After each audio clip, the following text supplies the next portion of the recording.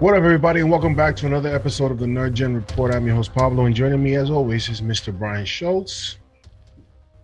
Brian, a lot to discuss. All over the map this week. Yeah, it kind of is all over the map. There's some very interesting ones, and there's some ones where you always speculated, like, what was really going on behind the scenes. And they finally revealed some of what was going on. Before we get into it, there's been a lot of news lately regarding this book that Marvel put out. The book is apparently like $150 to get all the insides of how Marvel started and stuff like that. And that's you. And these little things are coming out, and there's some horrible ideas that, especially with the Russos, they sort of like, yo, we're gonna do it this way or else we out. So that's a very interesting book. I don't know if I want to pay $150 though. Right? Is it worth that much, $150 to find out the secrets of how the Marvel universe came to be? I don't know. But it's very interesting stuff. A lot of things to discuss today regarding the business of the superhero genre. Dune, which I saw. Took me like 4 hours to watch, but I finally got through it. Some more news about the Batman. Some interesting news, not interesting, but some a little bit of progress made in the Valzad project that Mr. Michael B. Jordan has going on. And some other revelations regarding Aquaman, Batgirl, Ruby Rose, a whole bunch of other stuff, especially in Star Wars. Let's get into it. First up, Dune. Brian, I was very much looking forward to seeing this movie. I wasn't looking forward to it that much to go to the theaters. But it had it not been for HBO Max, I probably would have gone to the theaters to go see it. I saw it. I must admit that, I fell asleep a few times in the beginning. I had to go back. I watched it. There's nothing that I skipped. As soon as I woke up, I'm like, oh, snap. I rewinded so that I can catch what I missed. And there were small increments of dozing off, but I got through it. And as I got through it, I really enjoyed what I was watching. Visually, story-wise, although slow, but still, not that it was boring or anything like that, but you have to have had your coffee in order for you to stay through it. And I was pleasantly surprised, man. I liked this movie a lot. Again, visually, it was beautiful. Special effects were top shelf. It's like hard to see a movie that has decent CGI compared to this movie, right? And you'll start seeing like, oh, that looks fake. Because I'm telling you, if you ever saw Arrival, this guy's visual effects are well done. Brian, what did you think about this movie? And what sort of tomato score did it get? Was it like a 70 or 80? I believe by the time it hit the service, it was around 83 or 84%. And as I had kind of commented on the previous show, a very polarizing 83 or 84. I think I mentioned to you, like, the people who really liked it, or some people who liked it, were giving it very high scores, right? Like almost the highest possible mark. And then there was a pretty decent sized camp that was like, oh, this is like a 1.5 star or three out of 10. So it's exactly what I expected it to be conceptually, which is incredibly well made. Like, whether you liked it or not, you recognize like you're in the hands of a guy who knows what he's doing. Like, he's giving you this world, this look. It's distinctive. He loves the source material. Like, this is his Bible of science fiction that he's always wanted to do, and it shows. I think you see it in the care in the shots. But it's not for everyone. There's a ton of exposition. And this is a dense novel, and he's trying to explain to you, like, why does spice matter? Like, what are these houses, and why is there these generational rivalry? It's like, Game of Thrones had how many seasons, Yeah. right? So, like, in that context, a 2 hour 45-minute movie is pretty short, but it's that Yeah. same idea of these families that have been across the galaxy for however long. So it's slow. It's slow. Like, I mean, Yeah. it takes a lot to get into it. Yeah. It did have more action than I thought. Like, at the set pieces were actually, they had teased some in the trailer, but I actually thought they held back some of the better action. Like, the night fight was not really something they showed in the trailer, Mm-hmm. but I actually thought it was pretty Mm-hmm. well done. Mm-hmm. So the action, there were some payoffs there, but it's also, it's hard for me to give a full grade to this movie without seeing part two, because this is not Star Wars. This is, or Yeah. original Star Wars. This is not original Matrix. Like, this movie is made with the assumption that there will be another part. There's Yeah. no end to this. So Yeah. you can't really assess the character arcs and the payoffs of everything that you've seen. So Mm-hmm. in that sense, I'm like, I enjoyed it as well. I'm actually considering going to the theater To to go see see it it again. again, only Mm-hmm. because I do feel like some of the visuals and the sound, I kind of want to see in IMAX. Yeah. Yeah. Yeah. Yeah. So that, even though, like, yeah, I may need to take a bathroom break if I go see it in the theater, but Yeah. like, I kind of want to see some of these scenes now that I know what I'm looking for on the big screen. So I enjoyed it. Um, I feel like the numbers, the reception, the box office, everything on this kind of checks out to me. It doesn't Mm-hmm. seem like it's wildly ahead of expectation. It doesn't seem like it's below expectation. So I don't know. I mean, is this a movie for you? Like, did you leave like excited to see part two? Like, will you see it just because it's there when? No, I definitely want to see how this ends. Okay, okay.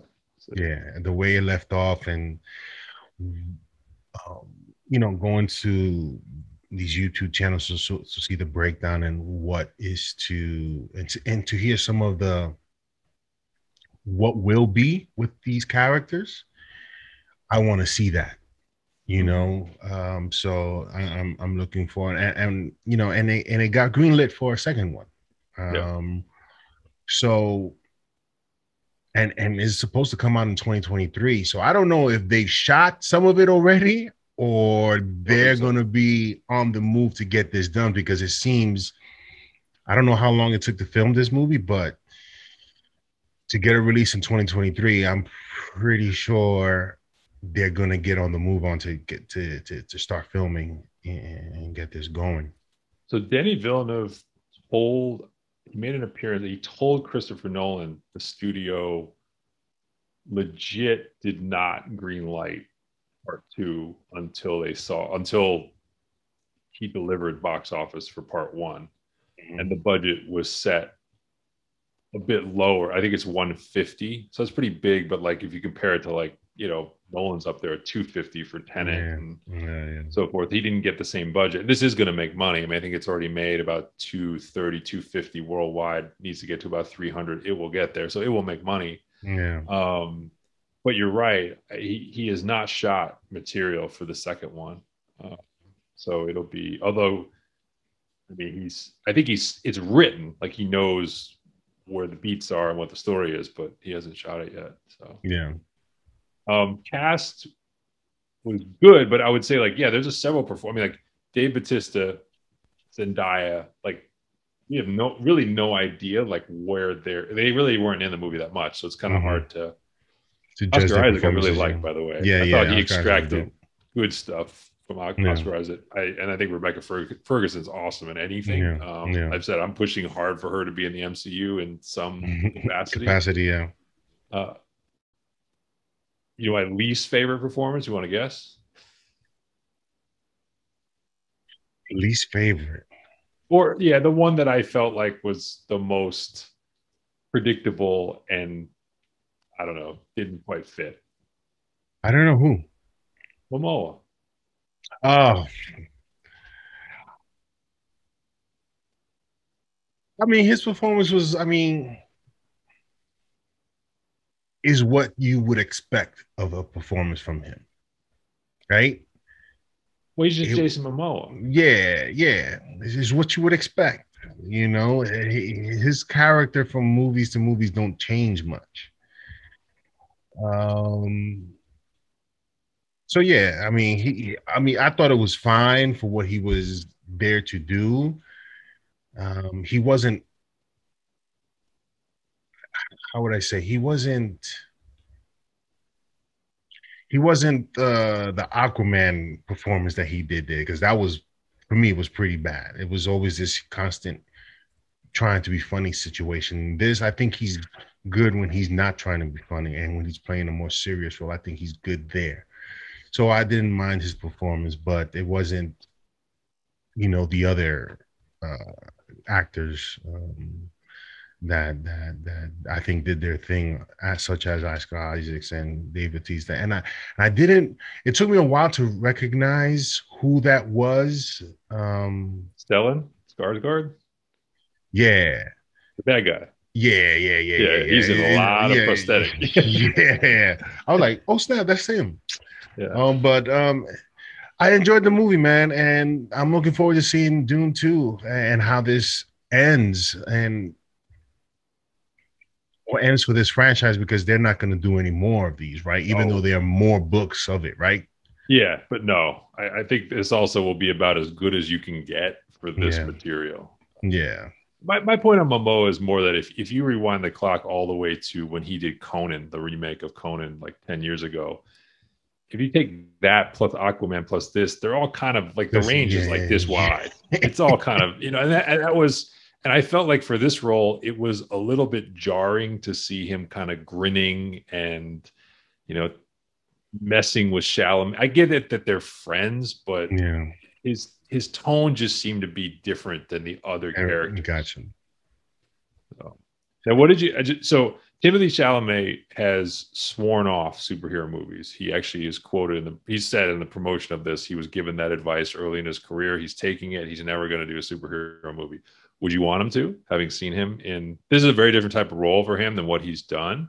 He's done Yeah. more Oscar fare, and now he's doing that. Would you want to see him as a Marvel or DC character after watching this? I mean, I don't know what role or what character he would play, but I'm pretty sure whatever he did or whatever he was chosen for, he'd do a good job.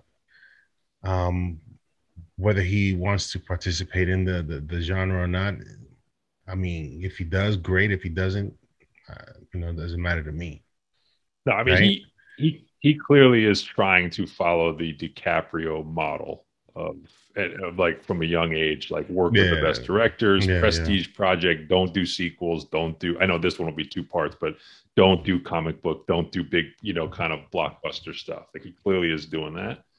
But I Yeah, was curious. This is the first time we've ever seen him like an action sci-fi setting as yeah, the guy, and I thought he was fine. I thought he played the character well. That's the thing is like Paul Atreides is not this swashbuckling hero. That's yeah, not the yeah, point of the character. So yeah. he's supposed to be kind of But beta he for will be in part some two. action in the next film, though. Oh yeah, and I thought the duel at So the end he was fine. Like in the knife fight, he did a decent job. He didn't look like he was out of his league there. So yeah. yeah. So yeah, let us know in the comment section below what you guys thought of Dune. Did you guys go see it in the theaters? Did you watch it on HBO Max? Let us know in the comment section below. Next up, man, and this is Oh, what was your very rating? What was your rating? um I think I'd give it a 4. Okay. Yeah, I'm gonna say 3.5 or 4, but yeah, I'm kind of there with you. That's Yeah, yeah. yeah.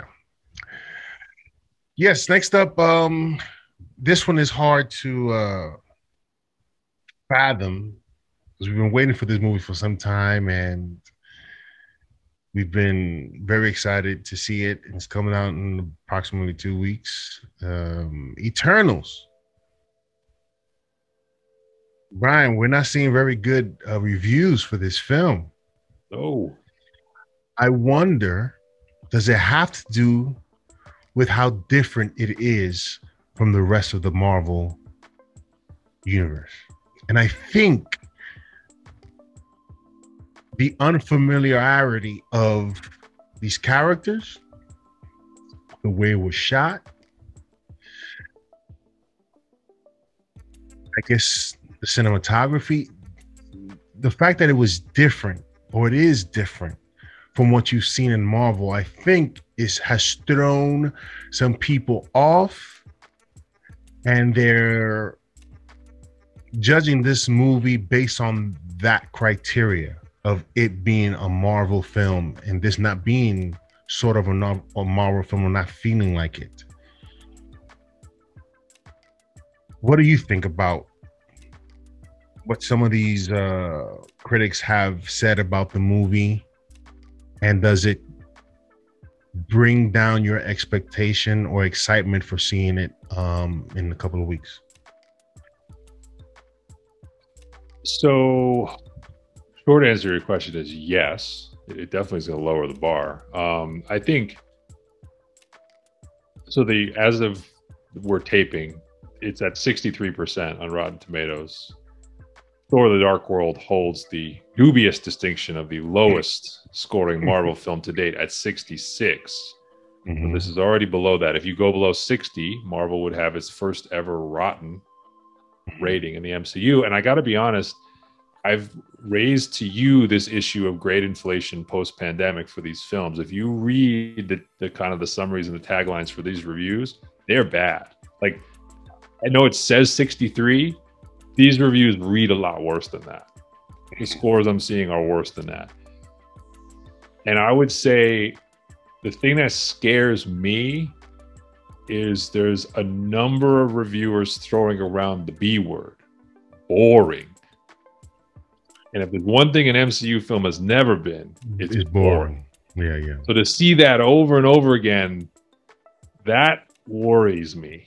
That at 2 hours and 40 minutes, it was this poor. Like, was the editing? Did she try to tough stuff too much into this? Like, let's put it this way: in the range of outcomes for this movie, the idea that it would be boring never crossed my mind.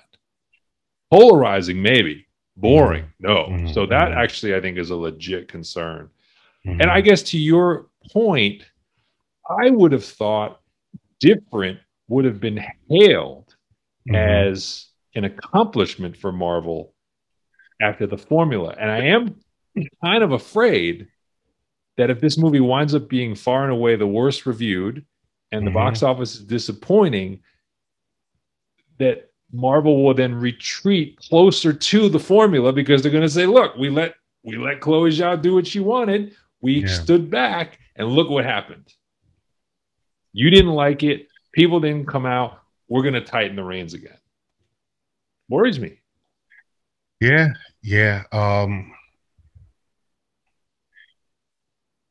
It worries me in how you put it, that Marvel might revert back to this formulaic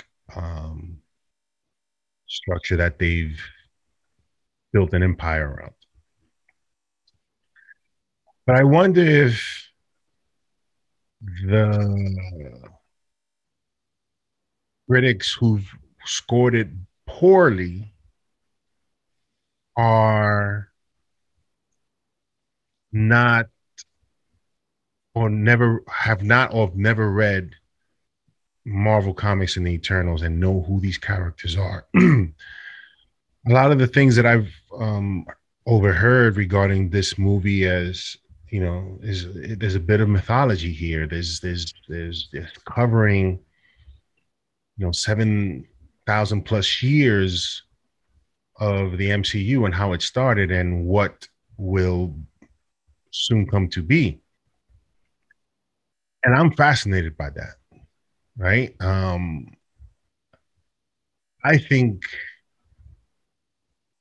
those people who are not familiar with the Eternals and the history, we'll find it boring because there's not a lot happening, right? And they're not interested in this exposition or explanation of what will be coming in the near future regarding X-Men, Galactus, and whatever else is being presented for future references in this film. So, me personally, I'm still excited for it, and I'm looking forward to seeing it in 2 weeks. And it'll be interesting, that conversation that we'll have when we have seen the movie. But isn't what you're talking about the responsibility of the filmmaker and the writer to balance making something that the fans of the material recognize and feel connected to, but also is able to touch and introduce an audience not familiar with it? I mean, every great movie we have in the genre is able to straddle those two things effectively. So I don't think it's an excuse to say, well, if you're not a Marvel fan, you're going to find it boring. Like, I think that lets Chloe Zhao off the hook if these reviews are accurate. Now, you may have a point in the sense of, have critics, in a weird way, have the critics become too conditioned by the Marvel formula to when they sit down and they see the Marvel logo, it's now created this lane of expectation that when something tries to go outside of that, that they almost can't process it. Yeah. I mean, we'll see if the audience score is much better than the critic score. But yeah, I mean, the way this movie's been promoted, which I would say has been, brilliant, basically up to this point. When I saw boring appearing like 5, 6, 7 times, I was like, wow. Talk about like that. That's almost more damning than bad. Like bad, I would almost, I don't want to say dismiss, but I'd be like, well, there's plenty of movies that I really like where critics did it. Mm-hmm. But to say like 2 hours and 40 minutes and people are like checking their watch and they don't really want to be there, like that's what kind of, as I said, for me has me concerning, because they, like I said, 2 hours and 40 minutes. I mean, that's like Avengers movie length. That's not tight intro movie. And for Avengers, you'll sit there with no problem for 3 hours if you need. That ain't gonna be boring. Yeah. So I'm almost contemplating if I should take my wife, because I bought 3 tickets for my son, myself, and my wife. I don't know if I should take my wife to go see this. I don't know if she'll enjoy it. I think I might just get AJ to come with me this time again to see, because I think we saw, I don't know what we saw. I forget what we saw. But we saw then what was the last Marvel film? Black Widow. Yes. I think we saw Black Widow together. But I'm gonna call him up and say because I don't think my wife is gonna sit there for 2.5 hours. Not know what the hell is going on and what this all means, right? She's not gonna get the references. She's not. It could be boring to some people because they don't know what this means, what this event means, what certain things or dialogue that's had that references something that people don't know. It could be boring. So let's see, man. 2 weeks. Fascinated. I'm now, because of this, I'm fascinated to see what happens at the box office and so forth. Because those expectations are clearly going to trend lower. And this was, I thought this was originally placed where it was in the year so that it would kind of be like in the Academy Award buzz for the fall holiday season, and that doesn't sound like it's going to happen either. So I'm pretty interested to see the fallout from this.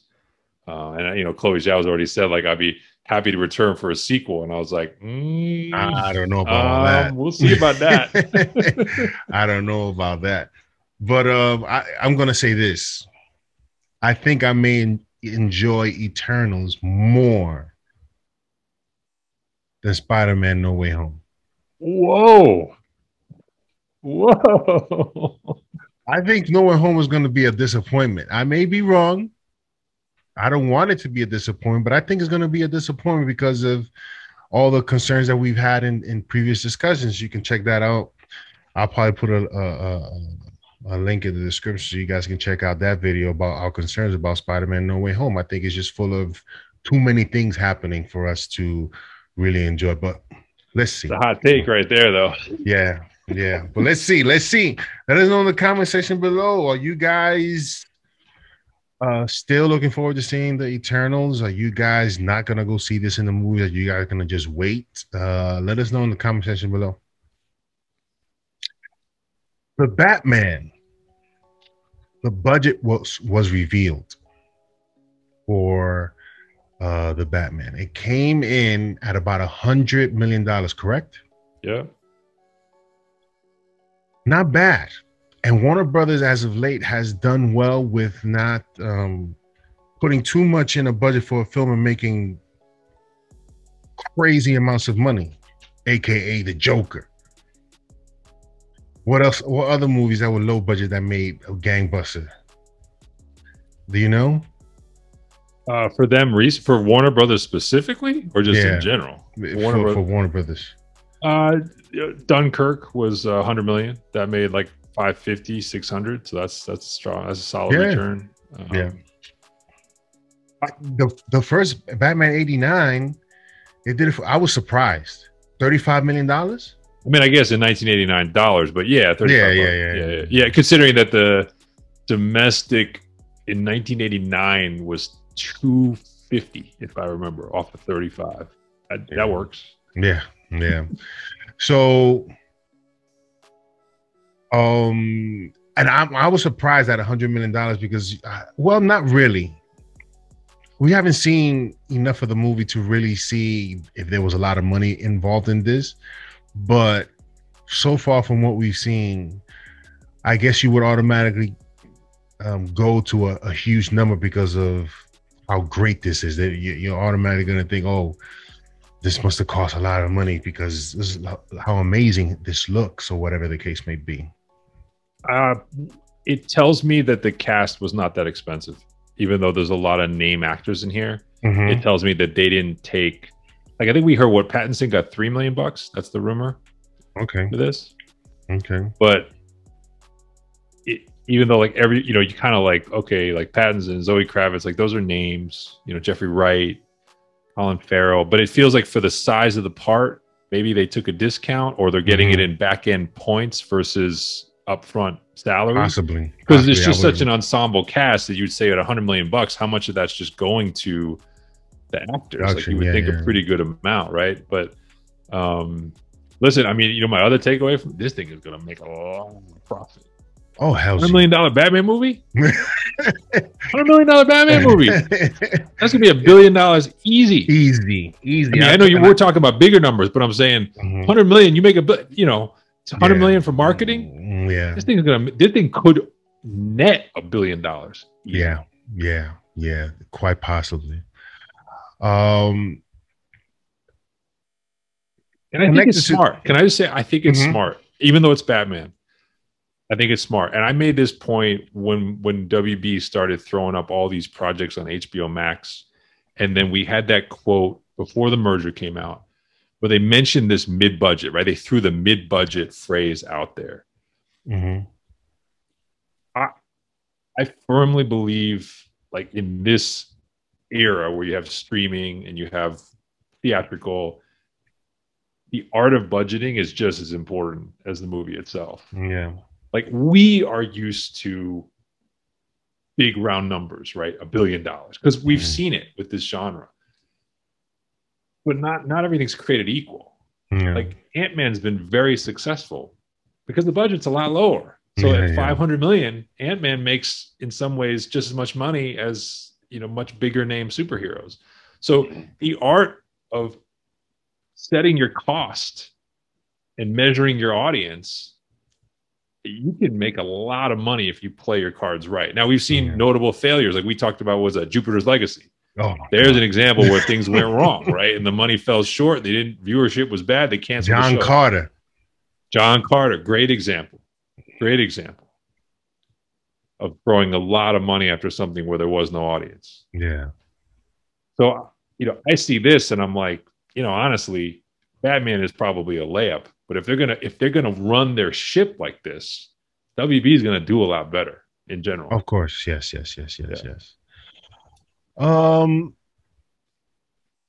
Connected to this, Zack Snyder has something to say, and I'll read his quote. He says, this comes to us from Heroic Hollywood. I really loved the Batman trailer. I think Matt Reeves is doing a great job with it.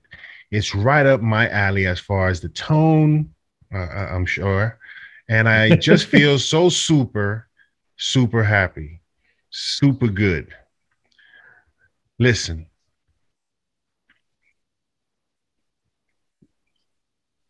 would you be surprised if this was something that Zack Snyder did other than Matt Reeves? Let's say this was Zack Snyder's The Batman. Would you would you think that he wasn't capable of doing a movie like this? Because tonally, yes, this is right up his alley. I see that. But as we said before, Zack Snyder's always had a problem with storytelling, and he just goes over the top. So for him to say that this is right up his alley in terms of tone, I can see that. But in terms of the story, the performances, I'd certainly be surprised that he would be able to pull something off with this character this way, because we've already seen what he's done with the Batman. Um, but yeah, what did you think of his comments? Yeah, say I wasn't surprised that he's excited for it. Like you said, it looks dark, it looks brooding. That's definitely, and the color palette is definitely one that he would want to play in for sure. Mm-hmm. The idea of a highly emotionally conflicted Bruce Wayne, I think, is something that Zach relate not only related to but tried to portray in an older form with Affleck. I mean, that's something he clearly was trying to go for there. I think the comment is interesting because it seemed at points along the way as if like his legion of fans has not really embraced this film because they wanted the Affleck Snyderverse version instead. And so I did think the comment was interesting along those lines, that he kind of was, bridging that gap for people and saying, no, it's okay. It's okay for you guys to like this too, because I like it. But where I think if Zach was behind the camera for this exact same story, I think the main differences you would expect would be he's just much more maximalist when it comes to action. Yeah. So like when you see Batman fighting, Matt Reeves, we talked about it. He pans out. It's shot without slow-mo. Yeah. It's shot without, at least what we've seen, it doesn't have the sort of right out of the pages of the comic hero pose and all that sort of stuff. Whereas Zach loves that. I mean, it's one of Zach's strengths, I think, is he pulls images directly from the comic lore, integrates them into the fight scenes, and gives you those those individual frames where when you put them in a trailer, you just take the still photo, you're like, wow, that's a cool visual shot. But then that shot's going to have 10,000 CGI effects around. That's what I mean. He's maximalist. He has to put more into it. And I think Matt Reeves is going sleeker. Matt Reeves is kind of, there's like a less is more argument sometimes that he's making in some of the shots. And that's where I think the main difference is. Yeah. We commented on the lack of slow-mo. Like Snyder loves slow-mo. He lives in it. Yeah. Man of Steel actually was the only movie he tried where he did sort of single cam. I don't believe there's a single slow motion shot. Oh no, there is one where Kal-El's doing the Jesus pose before he goes. But I think that's it. And the action is done at real speed. It's the only movie he ever did like that. Yeah. And I, maybe that was a good choice. But anyway, yeah. So I'm not surprised he liked the tone. But I wonder if his fans will now warm up to this more because he kind of has signed off on it. They'll come around. They'll go see. They're gonna go see it. They're gonna FOMO into this movie. They are, because everybody's gonna be talking about it. Everybody's gonna be, and they're gonna be sit there not being able to have a conversation with anybody without being in some sort of conflict because they really have no real foundation to really have a decent conversation as to why this differs. If you haven't gone to see the Batman, if you're that stubborn that you won't see it, you can't have a conversation with somebody that loves what Zack Snyder did. You can't. And before we move on, I was watching I think Dawn of Justice, I believe, and it was the dream sequence. I was watching it, and then when Batman started like fighting and then shooting people and stuff, I just like that's it. You lost me there because that it just looked weird to me seeing Batman using a gun and being John Wick with it. It just didn't look good. So, but anyway, let's move on. Next up, Hayden Christensen is returning as Vader for Ashoka series. Brian, you texted me and you said this makes me very excited. I'm more excited for the Obi-Wan series. No, this. But okay, so I want to hear why are you so excited to see Hayden Christensen return as Vader for the Ahsoka series? What relationship does he have with Ahsoka, or conflict that he has with her that makes you so excited? Because this is, at least on the surface, this is straight out of the Clone Wars, and this was the best part of the Clone Wars for my money. Okay. You know, as far as animated fights and duels go, her duel with him is as good as anything, I think, in that the show put together. It's worth watching. It's like a couple, you can find it on YouTube. Mm-hmm. Like it's basically he's at the peak of his powers at this time period. She's almost a match for him, but you can kind of tell like she's got to kind of outwit him and sort of outquick him a little bit to keep up. You know, spoiler alert, he kind of loses part of his mask, and you see he's still got the mostly human face. Like it's done really dramatically, and she's kind of saving her friend. Like she's kind of saving her friends and allowing them to get away, like while he's trying to use the Force to stop them and stop her.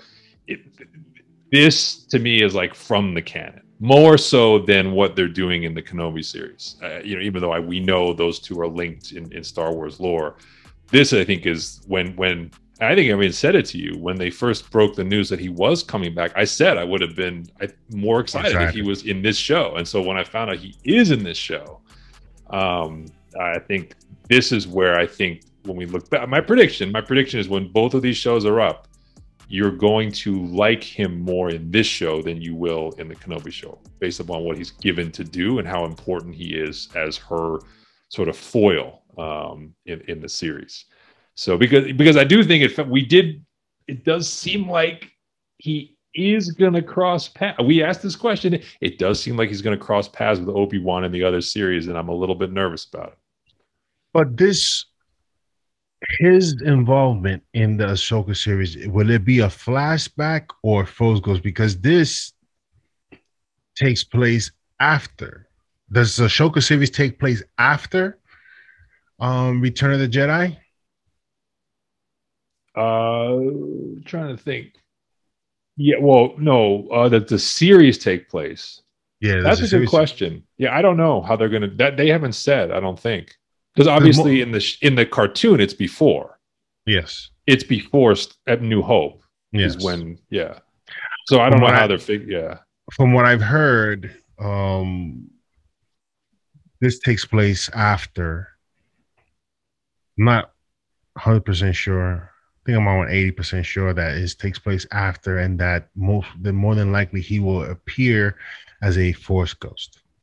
I don't know.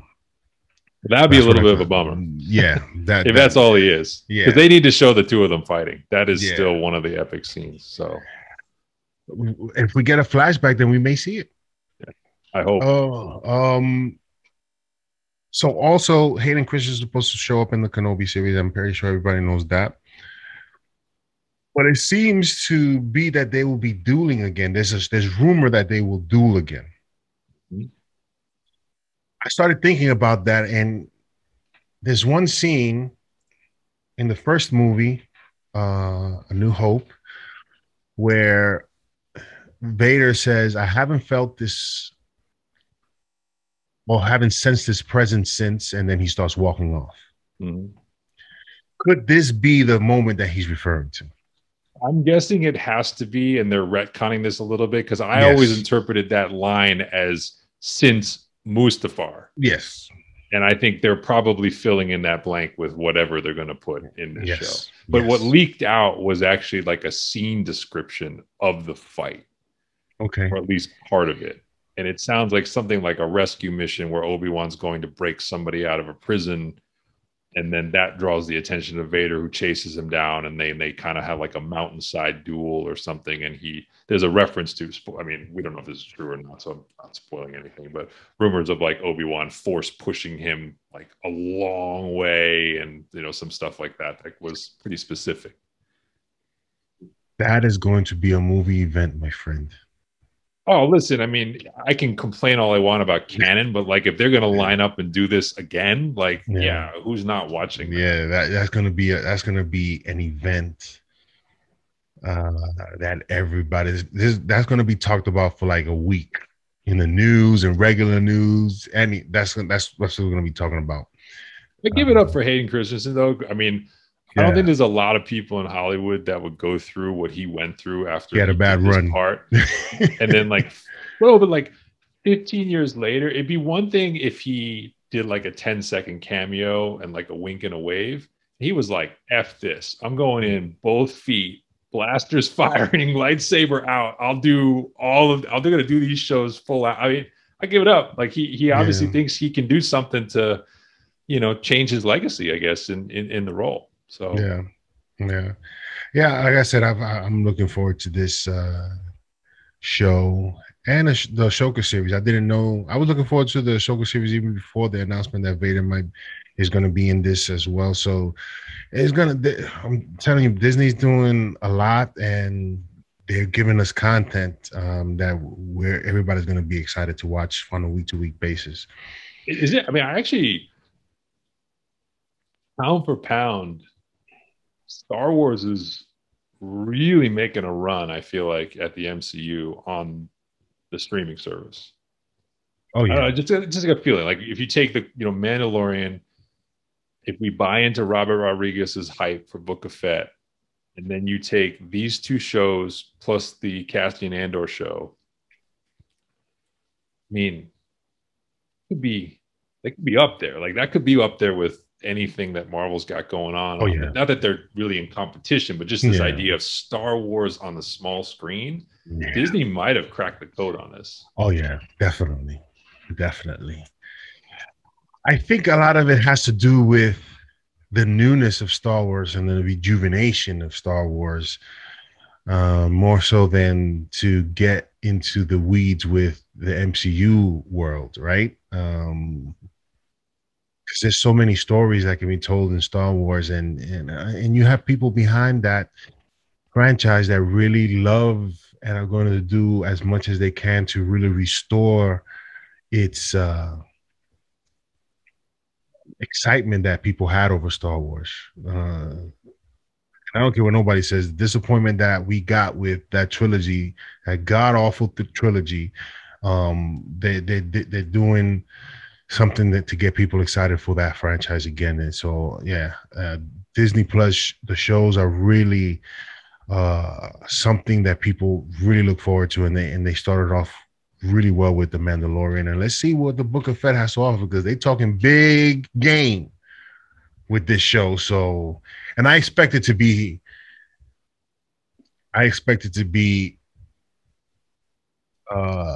what Robert Rodriguez has been talking about with regards to how well this show is going to be received, and how excited he is for everyone to see it. I think is going to live up to that. I'm guessing that'll be the case.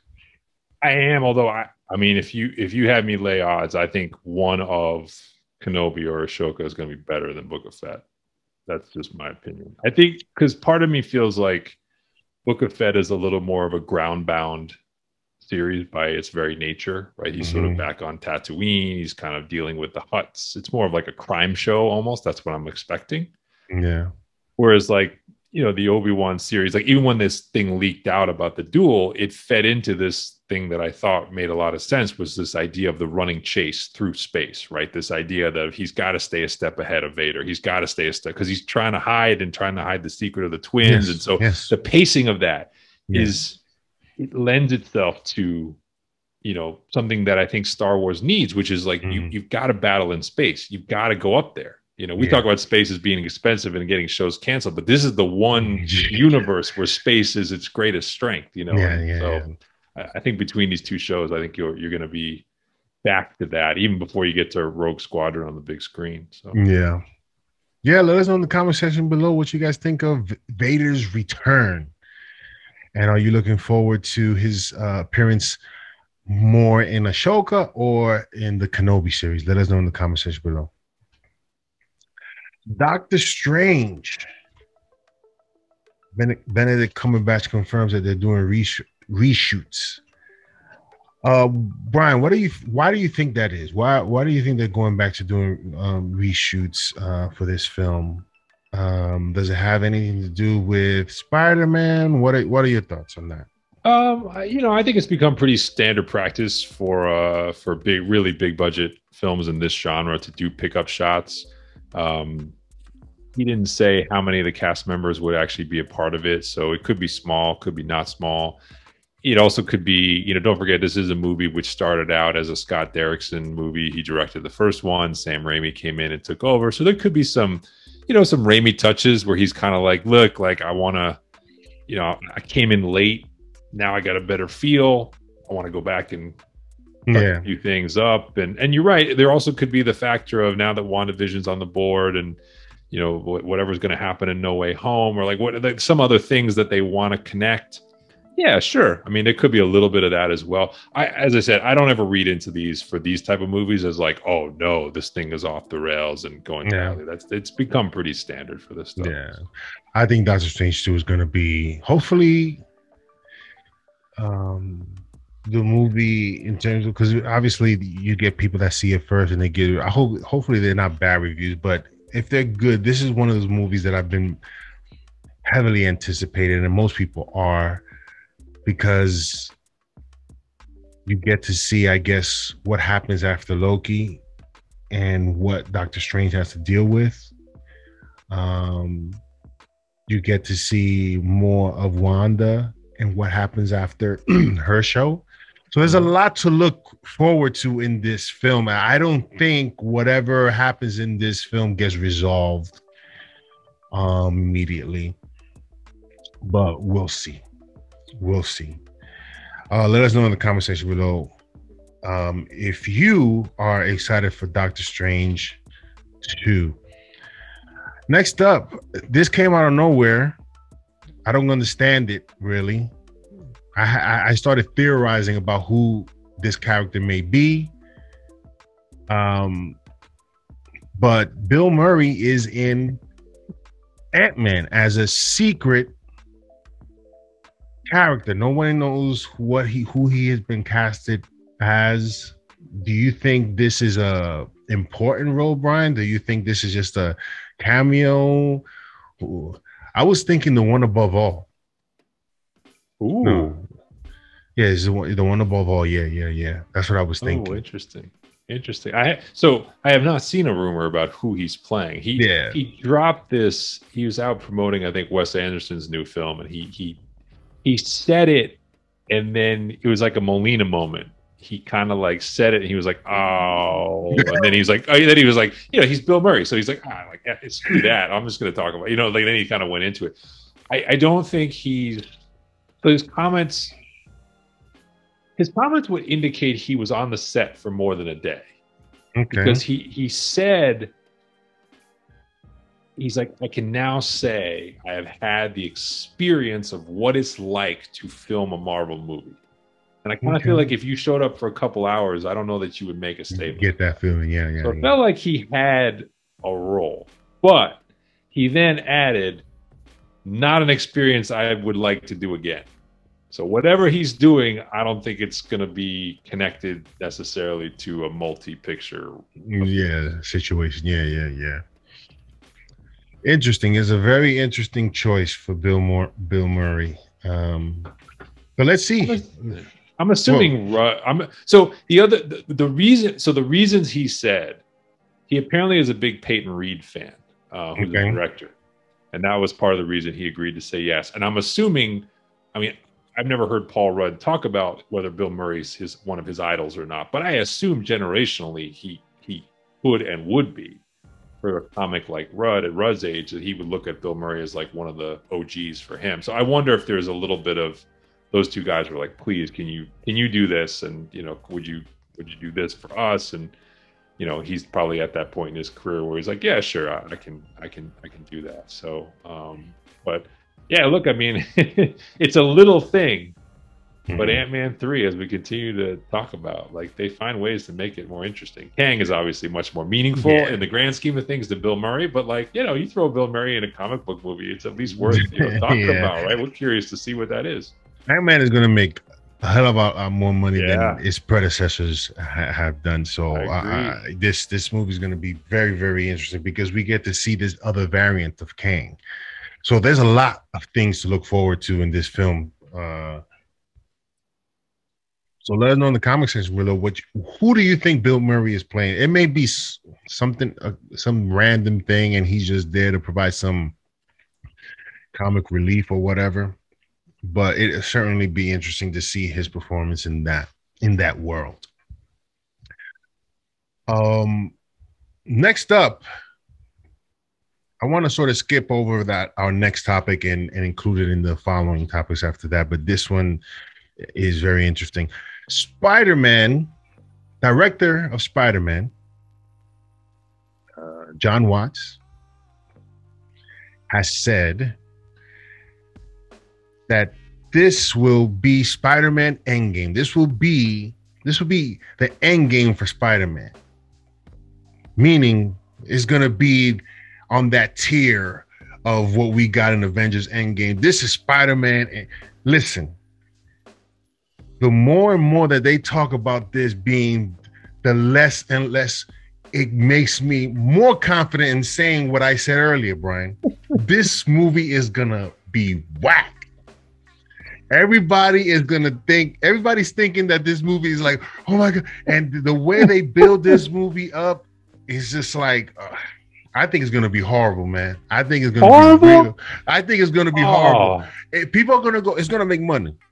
Guaranteed it's going to make money. But it's going to make the first Suicide Squad, it's going to be bad film, but it makes a lot of money. That's what I think. It's going to be Transformers, what was it, Nightfall or something like that? I forget what it was called. The Last Night? The Last Night. I think it's going to be a bad movie, man. Everybody, the way these people are talking about this film, I think it's going to be horrible, man. What do you think? I can't follow that. That's I don't even know what to say to that. So you go, what? So I mean, Suicide Squad, I think was like 26% on Rotten Tomatoes, and it made $700 or $800 million. $800 million. Yeah. Oh, so you're basically saying that this one is basically telling the Sam Raimi Spider-Man 3, hold my beer. That's basically what you're saying. How much money did that movie make? A lot. Right? No, so the funny thing about that was it was the classic, like the budget got bigger and bigger because the picture was getting more crowded. And like the opening weekend was still mega. I don't know if it broke the record at the time, but it was huge. Yeah. But the drop off then was precipitous because the movie wasn't that good. Yeah. And people just didn't like what they were seeing. But I don't think it's gonna be that. You think it's gonna be that bad? Deja vu. Yeah, I think Kevin Feige setting them up to fail because they know that this is the end. Tom Holland is going over to Sony. Even Tom Holland's saying he's taking a break because Sony's gonna do their Spider-Verse, and we're gonna see everybody but Spider-Man in these films. And I just think Kevin is done with he's doing what he can to help Sony because they've helped them. They let Spider-Man be a part of the MCU, and now Kevin Feige's like, let me help you guys out, and I don't think this movie is gonna succeed. And then we'll probably get a few movies that are good, but I don't think the Spider-Verse is sustainable from Sony's part. They can certainly try. Can it be done? Yes, it can. But I just don't think it'll last. And there was one comment. I was watching the John Campion show, and they made a reference to the title No Way Home. This is, you know, oh, goodbye to Tom Holland Spider-Man and into the Sony world, and it's not coming back until um I guess the next time we see Spider-Man in the MCU will be the title will be Welcome Home. So let's see. Let's see. I mean, I guess I like the idea that they're concluding something. Like, Yeah. I like the idea that within these serialized stories, that even like as the comics do, you reach the end of the arc. It's never totally finished. There's always the threads of the next thing, but Yeah. you resolve some of the plot points that you've started in Homecoming. So I think that's fine to promote. We obviously know the Tom Holland contract situation, and that's part of this too. And we've talked about, like, this is a character, more so than some of the other ones that we see on screen, that age matters. Like, this is not a character where you can do the, Bruce Wayne at 25 and Bruce Wayne at 65 and Bruce Wayne at 45. Like, Peter Parker's never really shown as that on any sustainable way in the comics. So any good actor that you find, like a Tom Holland, eventually reaches an age where it's sort of impractical for him to continue to be Peter Parker. And so, Holland's a pretty youthful looking guy, but like, he doesn't look as young as he did in Homecoming, and doesn't look as young as he did in Civil War. So I don't know how many more of these they'd want him to do anyway, just before. But I would expect the Spider-Man to be a little bit older now. At some point, I want to see a Peter Parker that's working, he's doing this photography thing, and he's a much older guy. In the animated series, he was a man. He didn't look like no kid, even though they made it seem like he was at some point. I think he was in high school. I don't know if he was in high school. I think he was just a photographer. He's a full-blown photographer. He looked like a grown-ass dude. So at some point, I would assume that we'll get to see that. But something just popped into my head. Timothy Chalamet, Robin. Yeah, I've seen that. People have said that.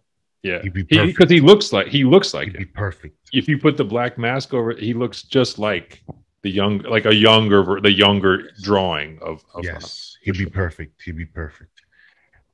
Look, we have the same concerns about this movie, right? Which is the clutter. It's you're trying to put 2 or 3 movies worth into one film because you've got to go big. You feel like you've got to go bigger, which is almost never worked in the genre. Yeah, you can't get to where you are in terms of this being like horrible. Like, I think the downside is more limited than that.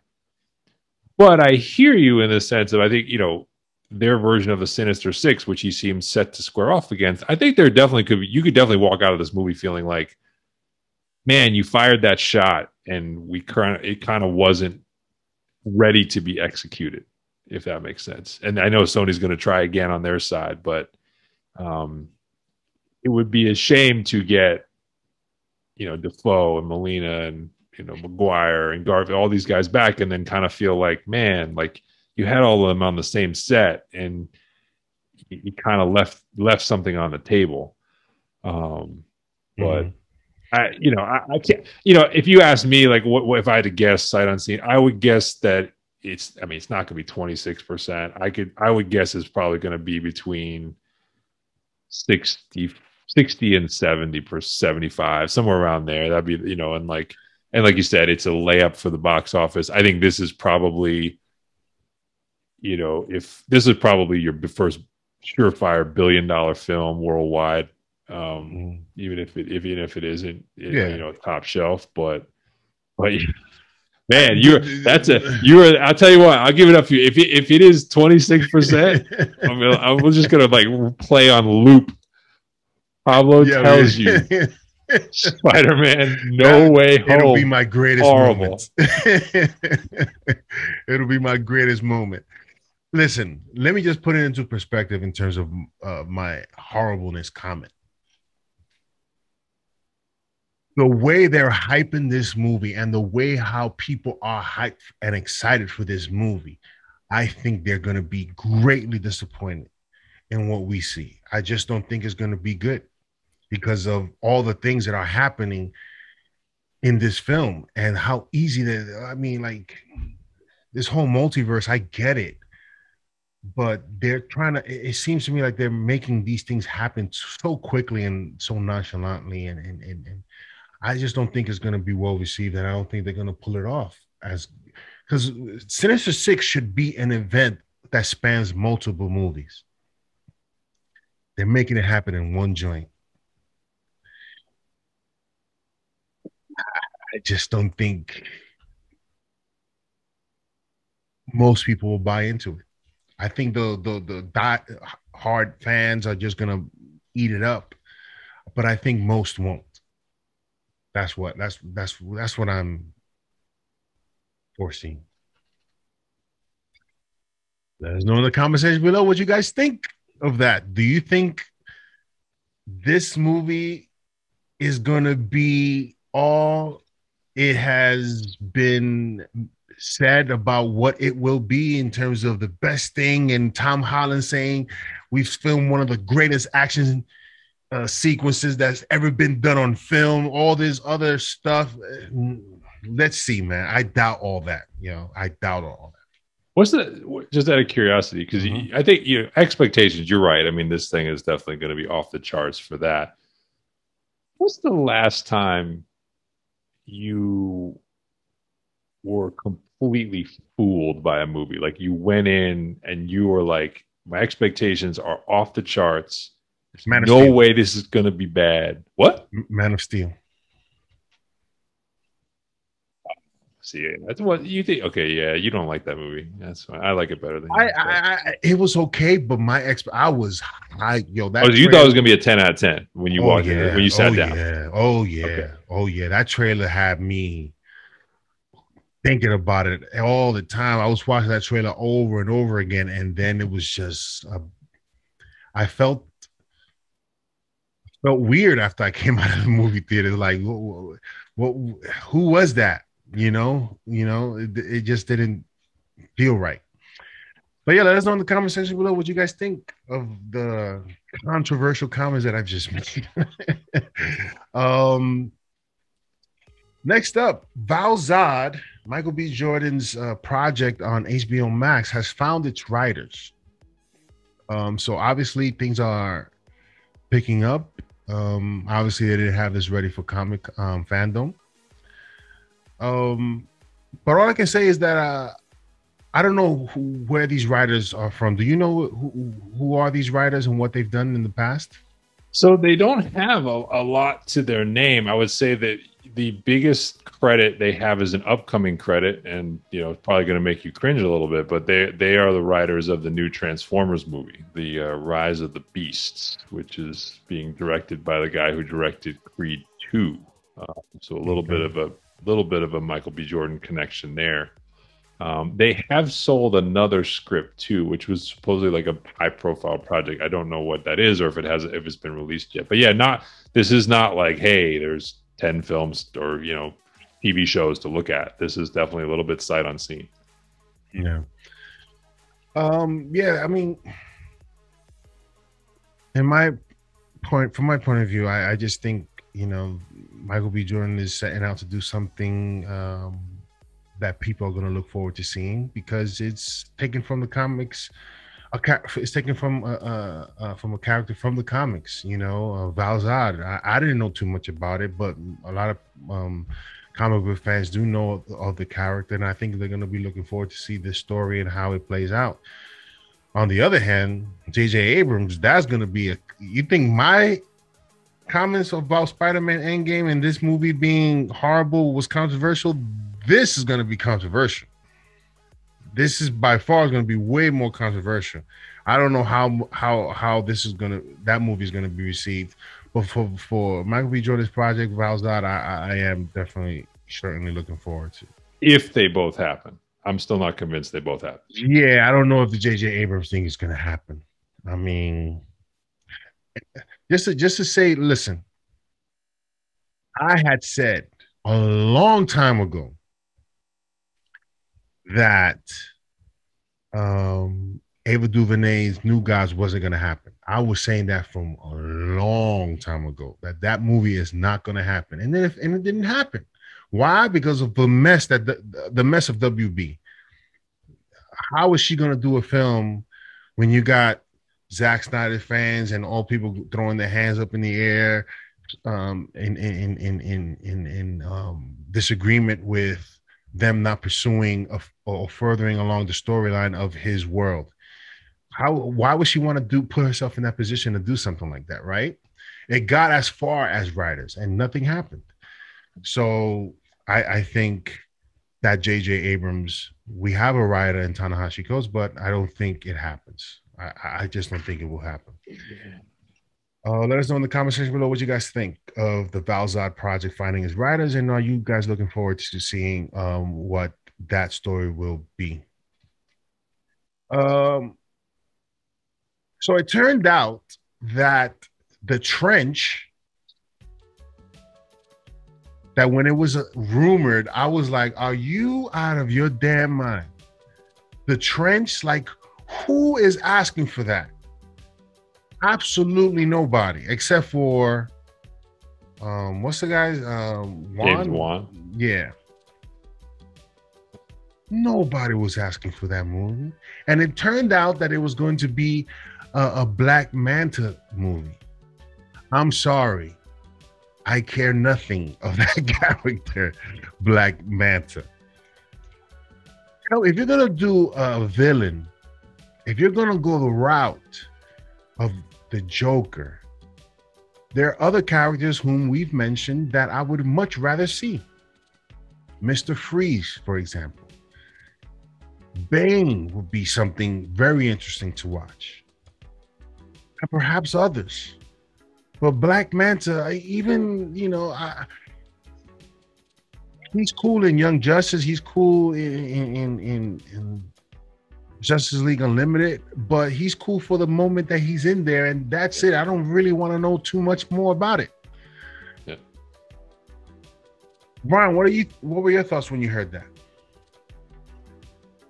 It seemed a little, I mean, the whole thing seemed weird. It was like, why the cover story? What do you, right? Like, you know, I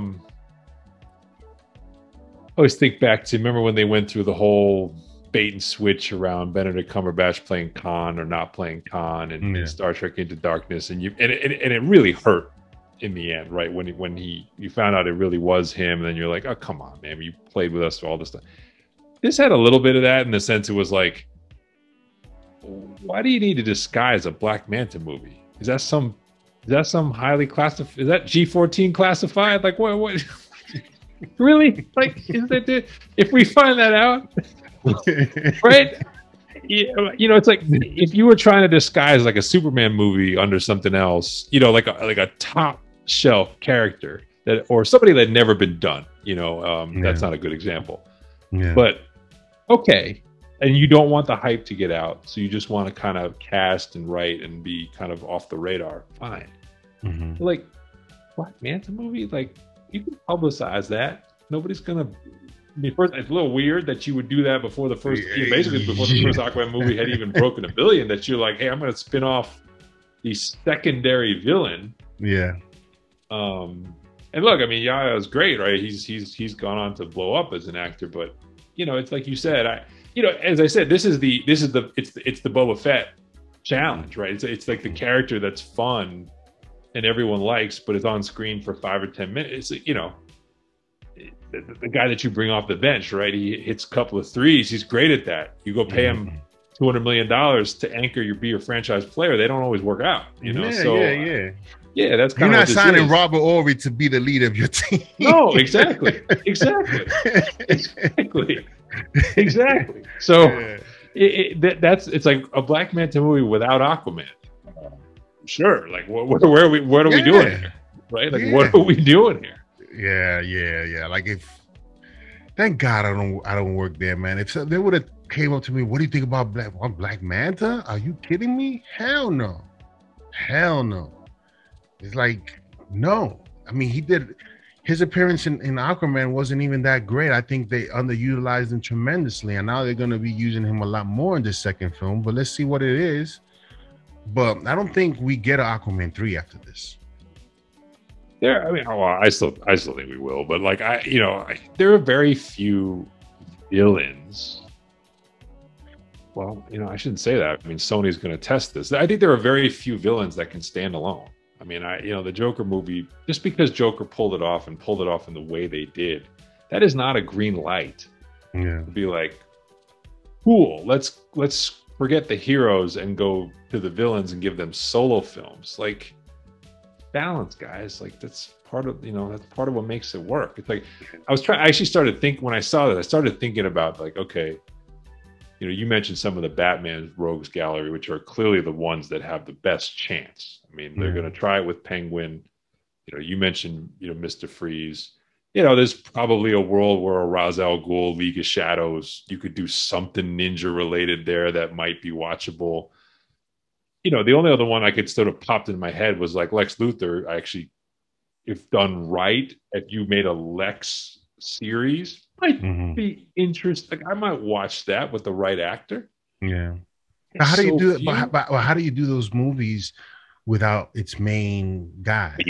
Point is, they can only work if the end point and the end game is then the introduction of their arch rival. Yes. But the reason why the Lex Luthor thing popped into my head, though, was actually because of Cobra Kai. Because Cobra Kai basically is from Johnny Lawrence's perspective, and it works. Yeah. And Ralph Macchio in the quasi-Superman role of that series, it really adds like a nice spin to it. So that's what got me thinking, if you did from Lex's perspective, because he legit thinks he's doing good most of the time. Yeah. And then you made Superman be like kind of the good guy, but sort of the opposite. Yeah. That would work. But you do need Superman. You can't go very far. Eventually he's got to pop up. So yeah. So let us know in the comment section below if Black Manta was announced, is this movie something that you would be going crazy over? Let us know in the comment section below. I doubt that very seriously. Well, WB's keeping the budgets tight, so I don't know. What do you think? 50 million, 30 million? Where do you want to set the budget for this? I mean, Black Manta. Batman's getting 100. If Batman's getting 100, Black Manta would have to cost more than around 80 to 100. Why? Because Black Manta lives in the sea. He's not chilling on land too much, and he's wearing. You know what I'm saying? This just doesn't make sense. Yeah. Anyway, let us know in the comments below what you guys think. Batgirl casts Brendan Fraser has been coming back. Yeah, he's doing work. He's in Doom Patrol. Yep. Which I watched the first season, and then I think I didn't finish the season because it just got too weird for me. But there's some incredible performances on that show. You should definitely check it out. And now he's been cast as Firefly. Or has he? Or there's a report that he's not. Really? What are there any guesses as to who he could be? Oh yeah, so this story is great because it hit confirming he was cast as the villain. The initial reports were it was Firefly, costumed villain. Came out actually a couple hours ago, I think, before we taped. Actually playing Carmine Falcone. That's the report. And he was not the first choice for the part. Interesting. You know who the first choice was? Who? Sylvester Stallone. He said no. Good move. Good move, Sylvester. Carmine Falcone is being played by someone else in the Batman, correct? Yes. Correct. Okay. All right. Again, none of this confirmed, but this came out today. That's interesting to me because we get to see Brendan Fraser on a more serious role and not the goofy character. But again, you know how I feel about these Batman related characters having their own thing and Batman is not around. Apparently he's supposed to be around, or he might show up, and who knows what Batman we're gonna see. I just don't care, man, for these things anymore. It's like after watching the Batman trailers why would you care about anything else? What did you make of the director's response about Batman in this series? What did he say?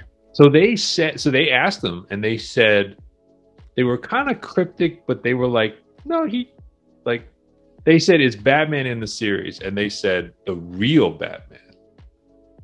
Who's the real Batman? So they implied Batman is maybe around in this world or in the series, but it got people like, who were they talking about?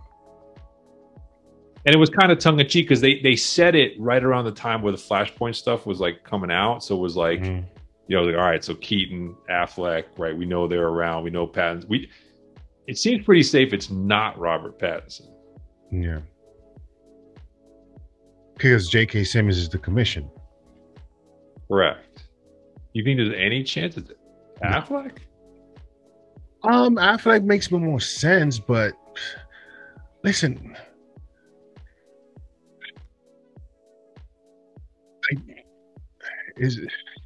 I don't care because I don't know what they're gonna do. I don't know, but I just really have no interest in seeing this. I'm gonna see it just so I can have my say and have my opinion, but I am gonna go there like I'm going to a tuba recital because I have to go. If my son is in it, I have to go.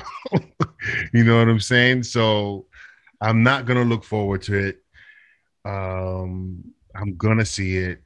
I just don't really care. If it's good, fantastic. But right now, there's just too much more that I'm looking forward to than this.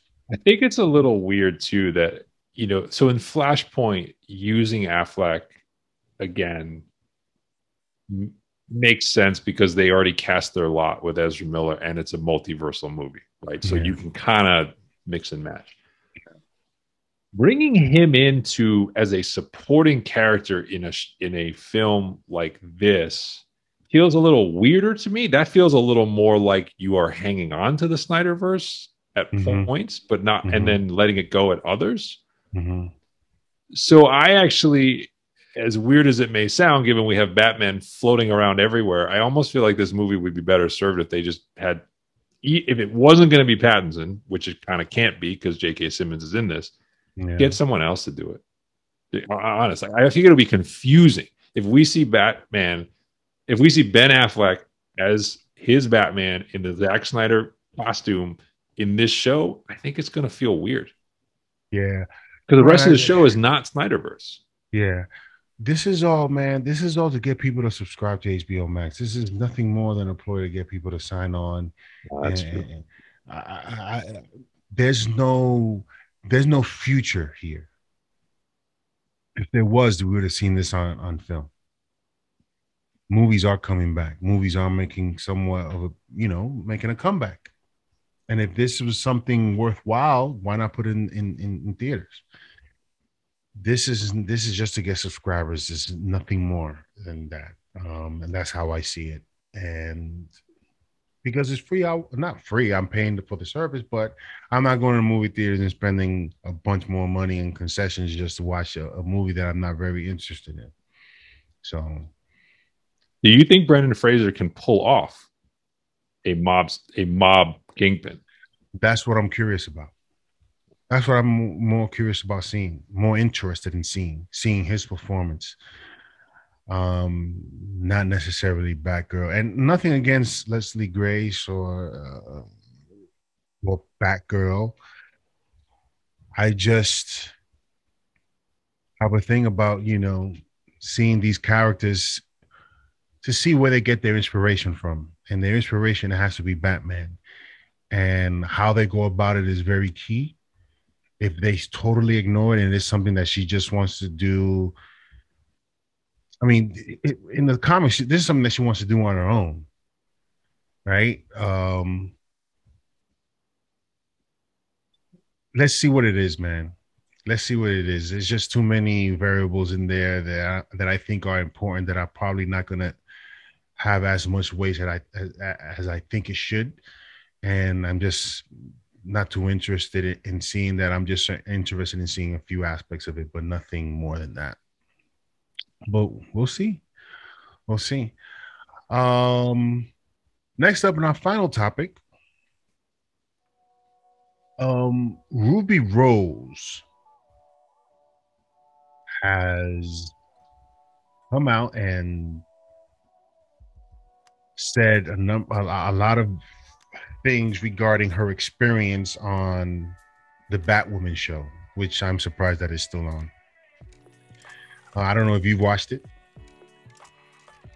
Yeah, Nope. Me neither. No interest. I saw her appearance in sort of the Flash Arrowverse where they kind of the backdoor pilot. I watched her debut as that. But yeah, that's it. And what did you think? I didn't see it. I gave up on Flash a long time ago. I mean, it was okay for the universe that they were in. A little bit of a different take, obviously, on the Batman-esque character, but did I see 6 or 7 seasons out of that? No. Yeah. I mean, I think they made it to 3, obviously, with the recasting, but I think after 1 or 2 they were done, or she was done. Well, she was done after 1. Yeah. She was done after 1. Yes. So she's saying that she was treated horribly. It was toxic on set. There was a lot of bad behavior, and the current cast of the Batwoman have sort of denied her claim and saying that she was the one that was causing a lot of that toxicity that she mentioned, and that she was sort of like a dictator and treating people like trash or whatever the case may be. But when she first left, I knew there was something up there. I felt like, yeah, I agree. When she left, I felt like she didn't really want to do it. I think she did it because it was a job. But it was something that she really didn't want to do. And instead of, I guess they probably agreed, instead of saying that she's fired, they sort of agreed, hey, just say that you left because of whatever. But there was always something behind that. I always questioned that move on her part. I just knew that it wasn't going to be successful. And now to hear, I don't know whether to believe her or the cast members. I mean, the majority of those saying that she was the one that was sort of not treating people well, which she sort of, multiple people are saying this. You're the only one that's saying what you're saying, but multiple people are saying that you're the problem. So you can interpret that how you may, but it was obvious to me that when she left, it was something that she really didn't want to do. She was, probably working more than she is normally accustomed to, and she's used to working with big actors. I mean, I think she just got finished doing John Wick, right? Mm-hmm. And to go to Batwoman, that's not good. She was in Orange is the New Black too. Yeah, she was in Orange is the New Black. So she had done some stuff, but this I think was a downgrade for her. And I think she probably got caught up in the superhero thing and the success of Arrow, the Flash, and probably thought that this might be a good move for her.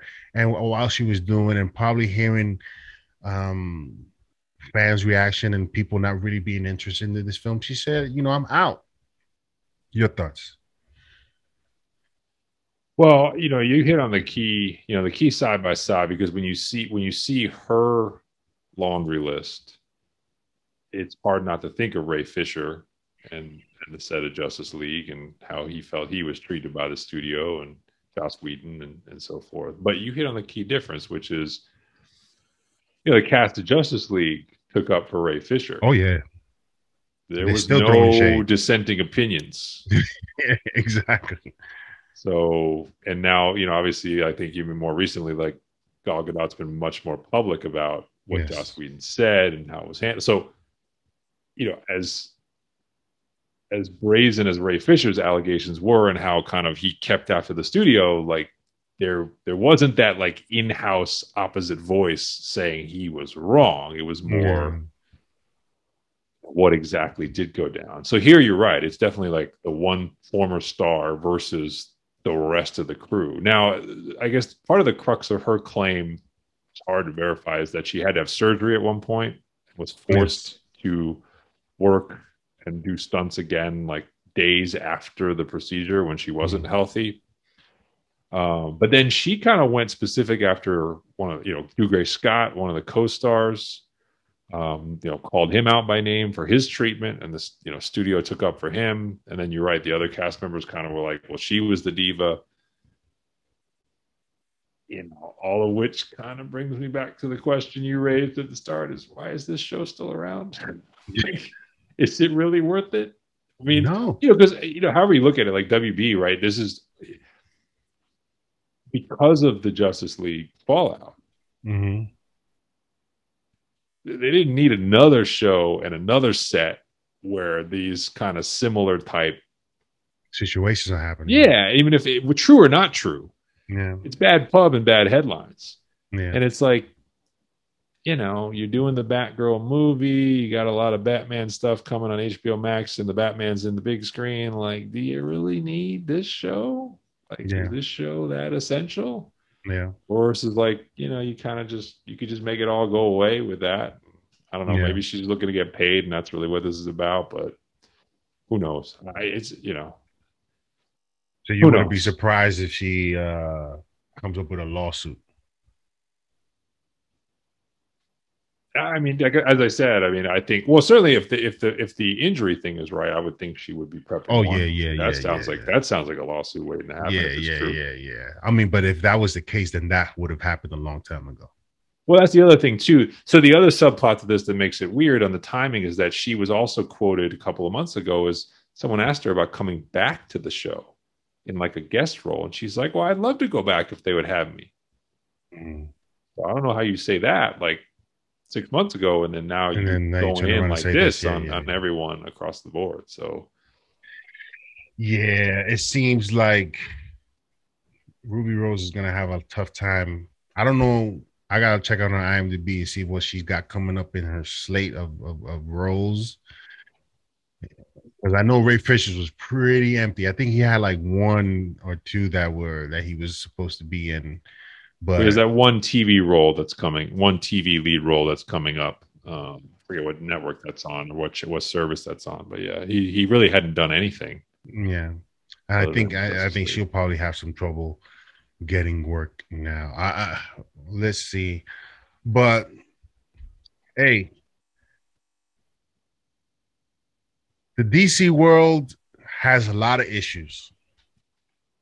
You see one shining light, and only one, in my opinion, which is the Batman.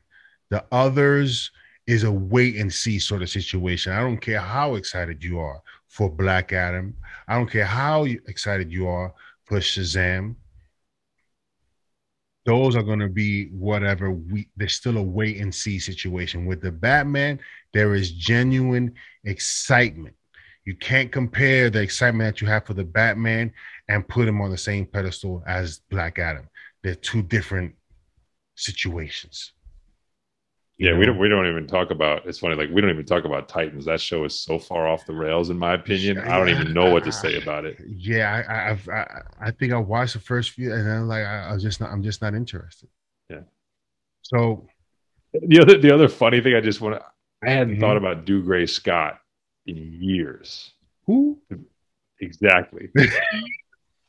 The Do Gray Scott, but he is the other half of one of the greatest sliding door moments in comic book genre history. So in 2000, Do Gray Scott was coming off being the villain in Mission Possible 2. He was up and coming. He was hot.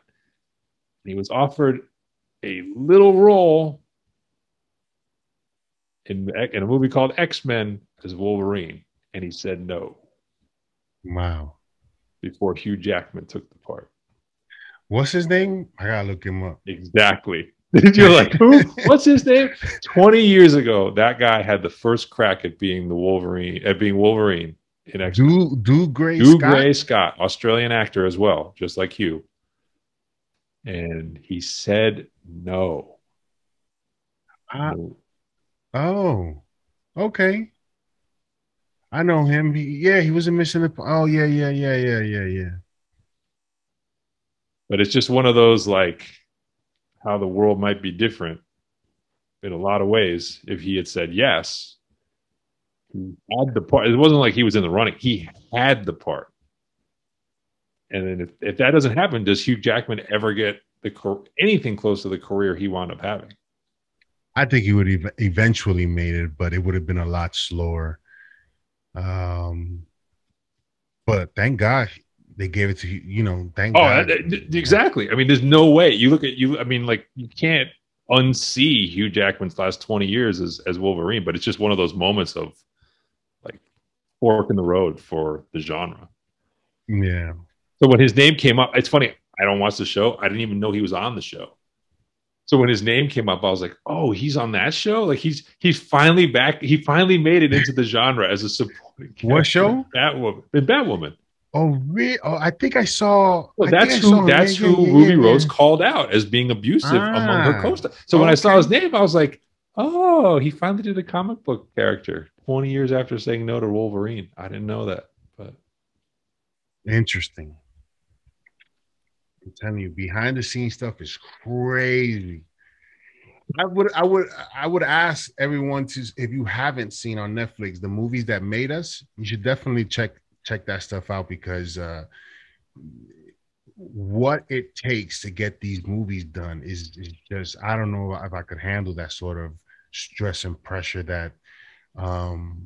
that's put upon these individuals to make these films and make it work within a certain time frame with a certain amount of money, and they're able to pull it off. It's just crazy. It's just amazing to me. But yeah, that's our show for today. Brian, any last words? No, I mean, I think, next I'm trying to think. Next time we'll probably do one more show before Eternals actually comes out. Yeah, and then we'll kind of probably maybe do an Eternals reaction show. But I mean, that has taken a left turn. I'm still processing. I never anticipated reviews would be what they are. So it's definitely, I'm trying to sort out exactly where my bar is for this film going in now.